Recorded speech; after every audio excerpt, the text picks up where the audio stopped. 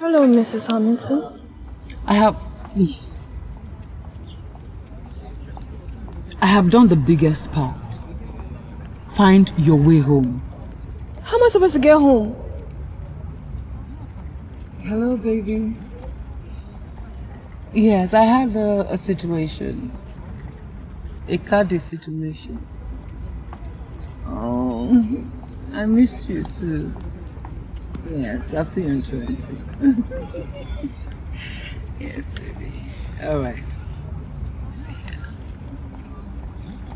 Find your way home. At least give me transport fare now. How will I get home? I don't have. Mom! How am I supposed to get home from here? Mom? Mom? Mom!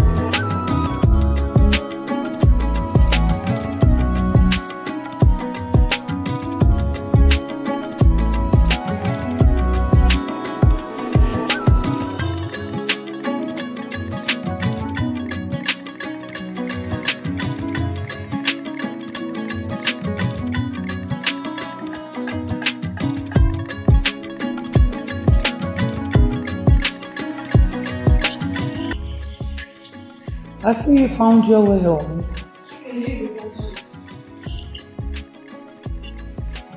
Where do you think you're going? You're not going to apologize to me, are you? For what? Nothing. Look. After your father and I separated, and he later passed on, I thought this was a passing phase. But this has gone on far too long, and my patience is wearing thin. You need to begin to live responsibly, for God's sake. Your father was the vice president of this town. His name still opens doors for people. But you're busy exhibiting your youthful exuberance in public, fighting, getting in trouble one way or another. When are you going to grow up? Am I that small? One more silly word from you and I'll slap the madness out of your head. I say amen to that. What do you want from this life? What do you want? What? You will not step a foot in that room until you have made a resolution here to change for the better. Kadi, you are a brilliant girl. Well, at least you used to be. You know what? I'll find you another job. I don't need a job. You're an ex-wife to an ex-vice president of this country. We have enough money. You think working is about money? It's about you being responsible for once in your life. Look at me.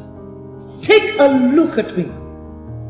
After your father and I separated, I was and I'm still in business and I'm doing great. I did not depend on his wealth.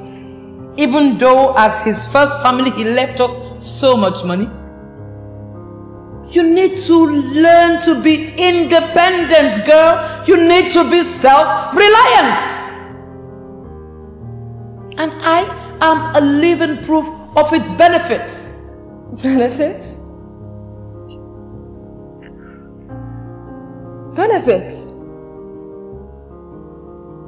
Like the one up there as we speak? The one that makes your voice just change and soft anyhow whenever he calls. That's benefits. You can carry on like you're a perfect mother who wants what's best for her child, but really are you? Get out of my house. Leave my house now. You will not stand under a roof I pay for and insult me. Mom, this is the third time you're asking me to leave, and if I do this time, I'm not coming back to leave! I don't want you coming back begging me. I want you back with some self-improvement. Go.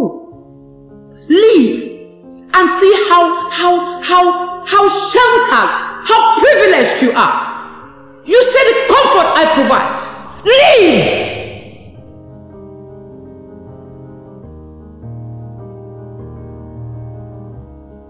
I would love to prove you wrong. Please.